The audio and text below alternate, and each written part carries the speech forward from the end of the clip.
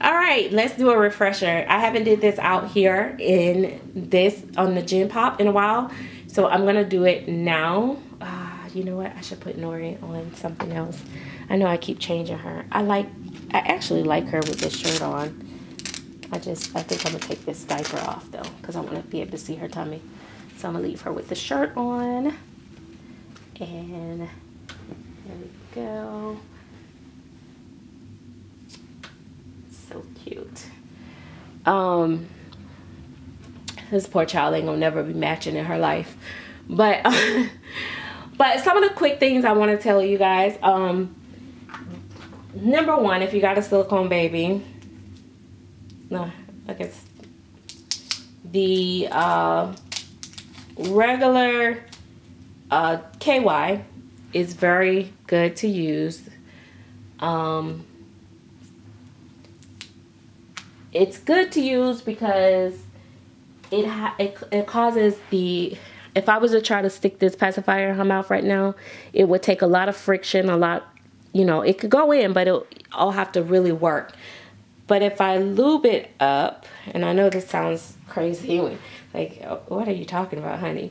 I'll never forget the day I had to go in the store and buy KY, and there was a guy in the line. I got out the line in hopes that I didn't have to be by him, but then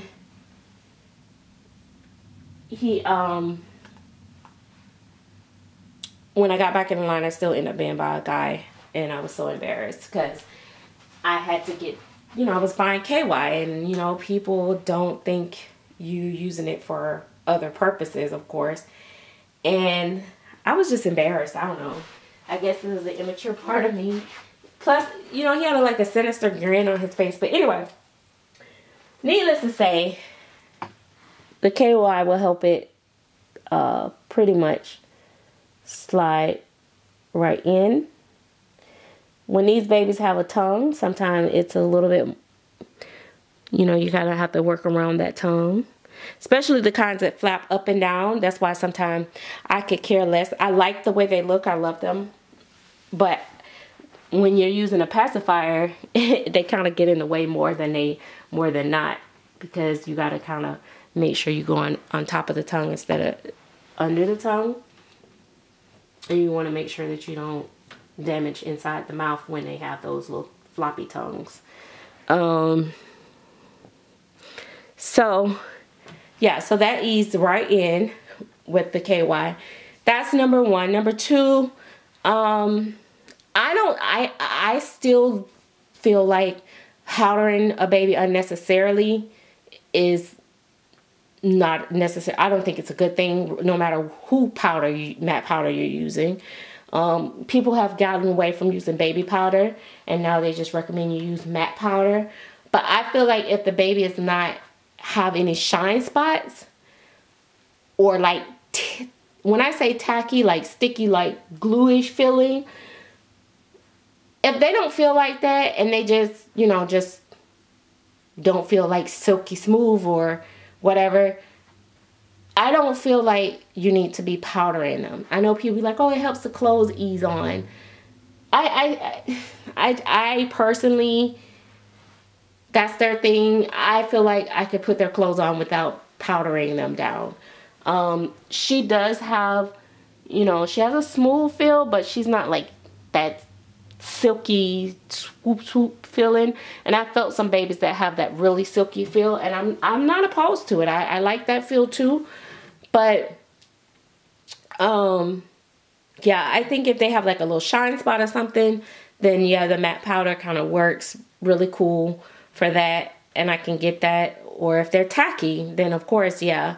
But if they're tacky, it's possible that they might need to be rematted.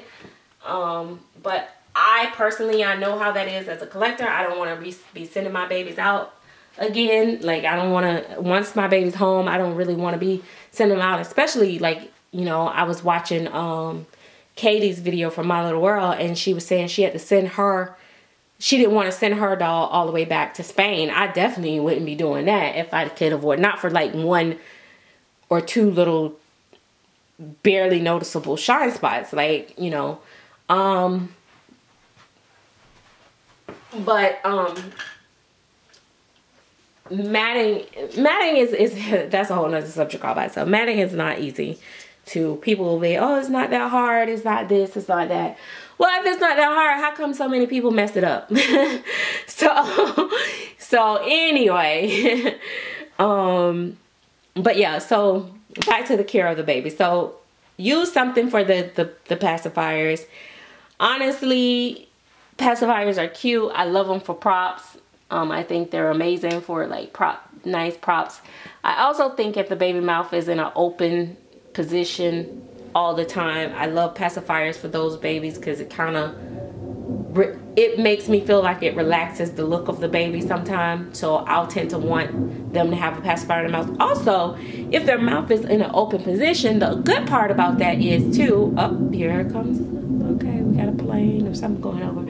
But the good part about if the mouth is already in an open position, if I walk away and leave Nori with her pacifier in her mouth for hours and hours, or even over to the next day, her mouth is already in an open position, so it's not going to stretch it open. You know, it's not going to make it, you know, stretch it. Babies like Jaden, who has a closed mouth, that's sculpted with a closed mouth, if I leave a pacifier in his mouth for an extended period of time, it's going to make his mouth kind of gape open a little bit, which is not the intent of the sculpt, which is going to change the look of the mouth a little bit.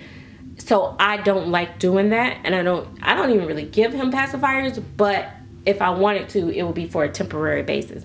Now, if I was to take Jaden out because his mouth is closed, I don't even feel like I need to put a pacifier in his mouth for that. But let's say I had a sculpt that mouth was kind of slightly open and I was taking him out, I would put a pacifier in their mouth while I'm out, because it's more passable that the baby fell asleep with the pacifier in the mouth, and that's why it's not sucking no more, but the mouth is not like just gaped wide open. So yeah, but I wouldn't leave a pacifier in a closed mouth baby mouth for a long period of time. The other thing is about the hair. The hair, people say, oh, silicone babies' hair, they fall out, it comes out, it sheds, it this and another.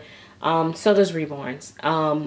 But I'm here to tell you that sometimes, and sometimes you just don't know, like, which hair is like more fine to the point where it just kind of, it might slip. But usually if you root it deep enough, like you have to like kind of push your needle further enough into the head. I said this on some of my other videos in the Chatterbox. You got to consider the fact that silicone is like glue. So inside that head is raw silicone. It's not matted or anything, so it's kind of like glue. The silicone baby head cannot be glued or sealed. The hair cannot inside. But however, when that hair goes inside, it kind of sticks. So it doesn't slip out like what people think. You can still brush that baby hair, style that baby hair, and it doesn't slip out as much. As far as people saying, oh, they putting all these plastic wraps on their babies when they covering them up and all that stuff. I personally think you might do more harm than good by putting plastic over your baby, especially over their face and their painting, because silicone can sweat. When heat, just the wrong amount of temperature or heat, and it sweats, and then that moisture and that plastic, I just don't think it's a good idea for the painting, especially, God forbid, if they didn't never cure that paint properly, you're going to have a mess. Because I remember a collector a while back got a baby when I used to be doing that judge thing that I used to do, what it was, drama court. One of the cases that I got, the lady received the doll. It had the saran wrap around it when she received it, and the box had got damaged and wet a little bit or whatever. When she removed the saran wrap, some of the paint came off. So ever since then, I've never been a fan of the saran wrap, but I noticed that some people saran wrap their babies when they paint.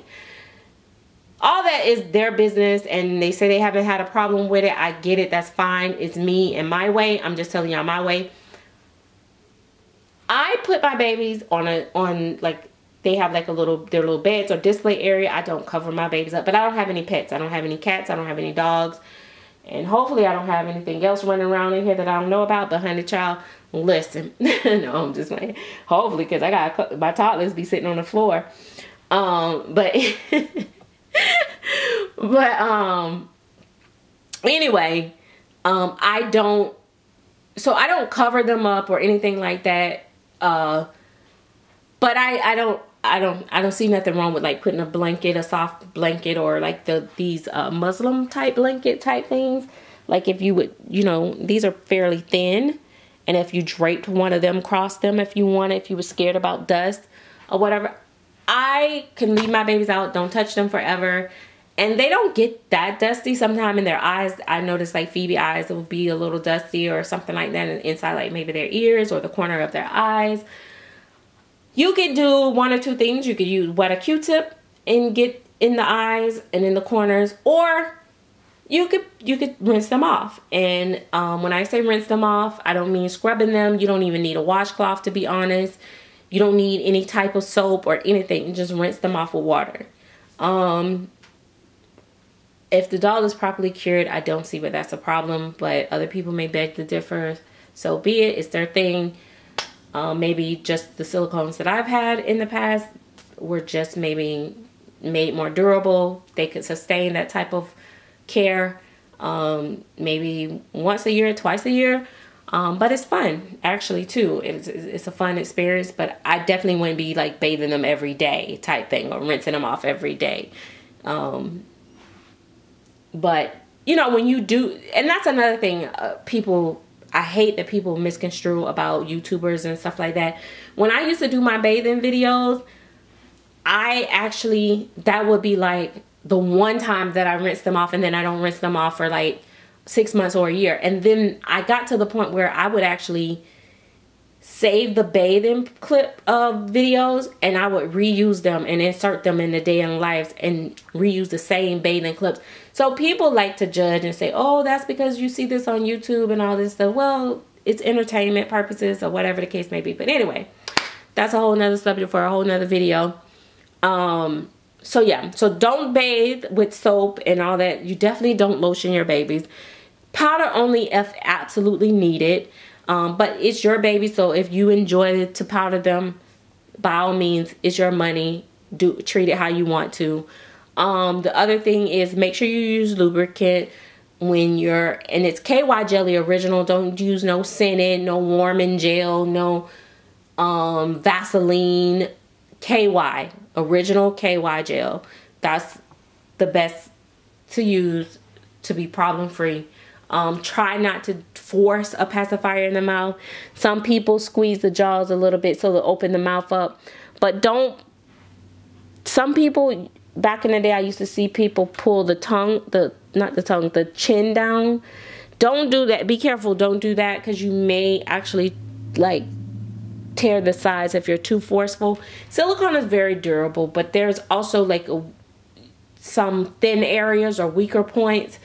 And usually when you see something ripped, it's been kind of cut or it already had like a tear in it, and you kind of just furthered it. Girl, you ain't go to school. Okay, but yeah. So, okay, dressing the babies, you want to pull the clothes over the baby. Try not to like drag the clothes across them. Try to stretch the clothes out when you slide the hands through. I don't always have to put on hand mitts to dress my babies. I hold their hands, their fingers, so I can feel them, because I feel like I have more control than, you know, that. So I don't go pulling out the plastic bags and the hand mitts and all that stuff, which it's okay if you do and you feel more comfortable with it. That's your thing. Diapers. I use disposable diapers. I leave them on them for certain periods of time. I do actually change my diapers probably more than the average person, because I do change their diaper normally every time I change them, but not always.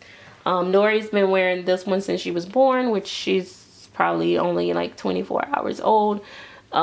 So that's not a long time. But it feels like a long time because I've changed her clothes a couple times and she's still got that diaper on.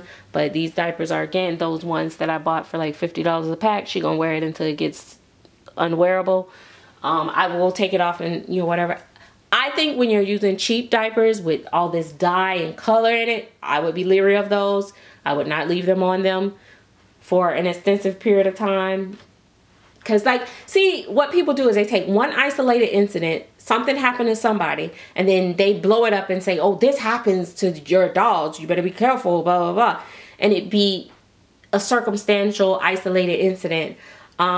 She doesn't have a drinking wet. Some of my other babies have a drinking wet. If you have a drinking wet, I advise you not to use nothing but water. But hey, so be it if you use, you know, formula and all that stuff. That's your dollar. If you want it to be funky, let it be funky, because that's your thing.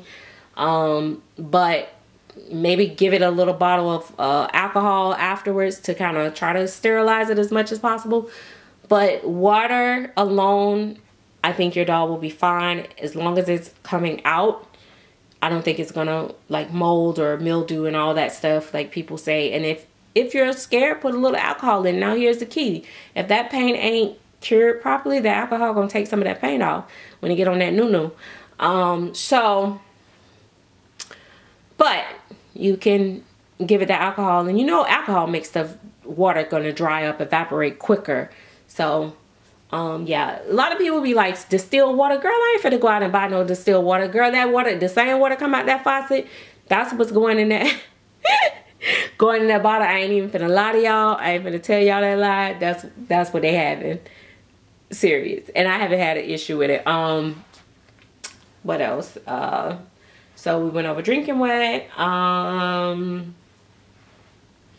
shine spots, hair. Again, like I said, the hair, it is not able to be sealed. Don't be combing it with no whole, you know, using your brush and your comb on their head. You know, be gentle, but I'm just as gentle with my reborn, so that's never like an issue for me. In fact, my baby's hair don't get combed that often, neither do my real hair, but we ain't gonna talk about that either. Don't judge me. That's why I don't never show my head on camera. No, seriously. But seriously, I don't, because a lot of times when most of my babies, usually I'll be kind of like directionally rooted, so you can kind of like swoop it with the fingers or something like that, so you don't, it's not, you don't have to do a whole lot. And plus, I feel like babies' hair don't ever be like so neat and crisp and in place, although I do love the look. If my baby hair get a little messy, it's just more realistic for me, so I don't bother it every single time.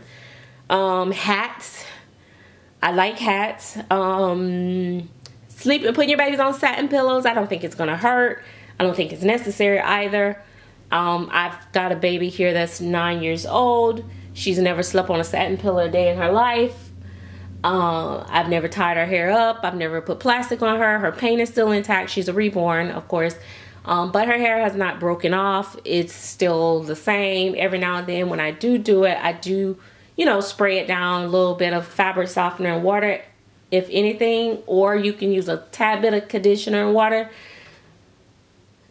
Just because human hair, I am still learning to deal with that, but I do put a little tad bit. I did put a little bit, a tad bit of moisturizer in one of my baby's hair. Not a lot, but just a little bit in the bottle of the water. But that's, I don't believe that these babies need to be having no coconut oil and all this stuff, because this is paint, and you putting these oils and it lifting up the paint. I don't trust it, because it can run down on the paint.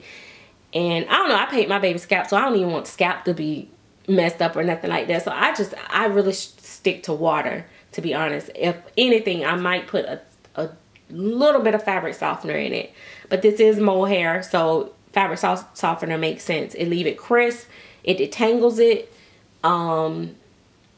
So what else?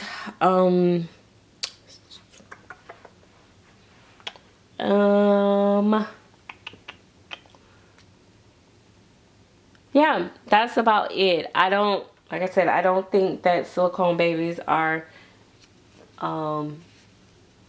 always going to be like so super perfect, but I do think some people work is more crisp than others, and you know, some are more detailed, some are more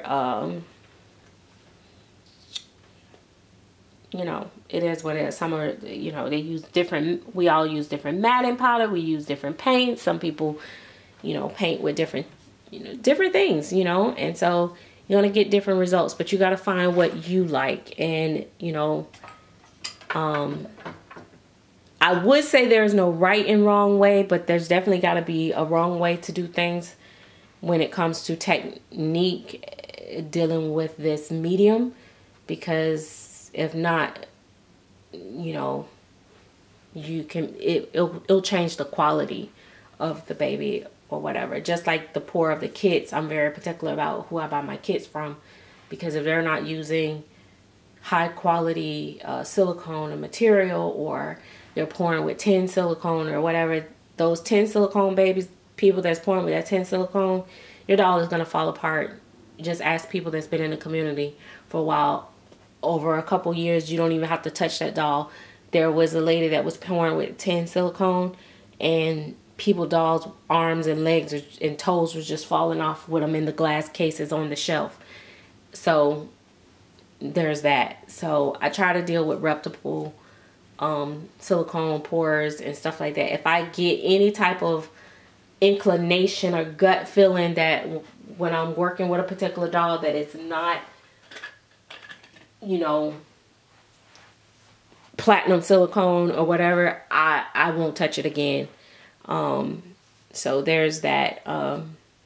You know, a lot of people like to cut corners and save costs, but I don't like it when it's at my expense and you know, you're taking away from the quality. So anyway, but other than that, you know, I just feel like these dolls are very enjoyable, just like my reborns. I really have fun with my silicone babies.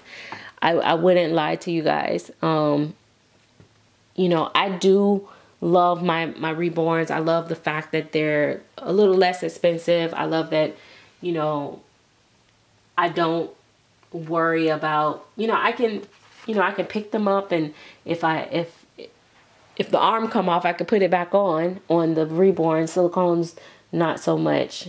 Look at the little wobbly self. So yeah, that's that. And this little, I love a little belly, a little belly. It's not, you know, I noticed like it's more squishy right here. Like it's not the whole belly. Yeah, it's like right there. It's like so squishy. I don't know. Did y'all see that? No, y'all probably didn't. Anyway, it's really squishy. But I just love that it poosh out. I think her silicone is so soft. Well, not so soft. It's not like gummy soft. It's really, it's soft enough, and I think it's a nice consistency. I like holding her. I love babies that have decent sized heads, because I think it makes a big difference when you pick them up and you feel that weight of the head and stuff. So anyway, this has been a long video. I have to get back to work. I've did all the videoing that I can do for the day. And yeah, just really hope that you guys enjoyed the video. And if you're new to being a silicone mom, enjoy it. Play with your doll. I mean, if that's what you tend to do. If you want to put it on a shelf, put it on a shelf. But don't not play with it just because you're afraid, because people are scaring you. I think you know when you're being gentle with your baby, and you know what look like it might be a problem, you know. But yeah, anyway, that is it. Bye-bye.